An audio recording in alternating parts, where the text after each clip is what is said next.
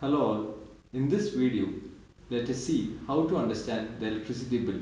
The first important part of your electricity bill is Revenue Register Number or RR number. It is a unique alphanumeric number allotted by Energy Supply Company for each meter for identification purposes. The next main item in the electricity bill is called Tariff Category. Tariff category defines the type of connection and the billing tariff for a particular building. This particular bill has a tariff category applicable to domestic areas under BBMP, municipal corporation and all urban local bodies. Below the tariff category is the sanctioned load. This is fixed during the time of application for the electricity connection. Sanctioned load is measured in horsepower or kilowatt.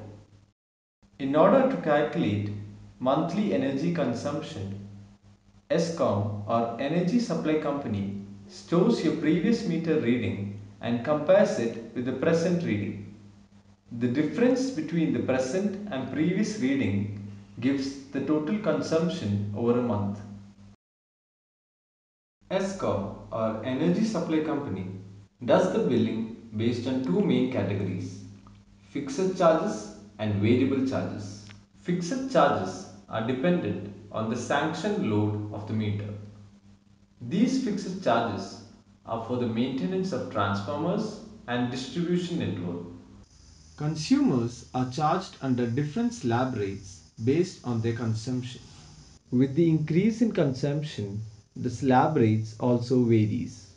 After adding the fixed charges, variable charges, taxes and penalties, ESCOM or Energy Supply Company prints out the final amount payable.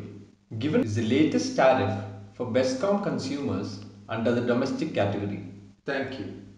For more updates, subscribe to our YouTube channel.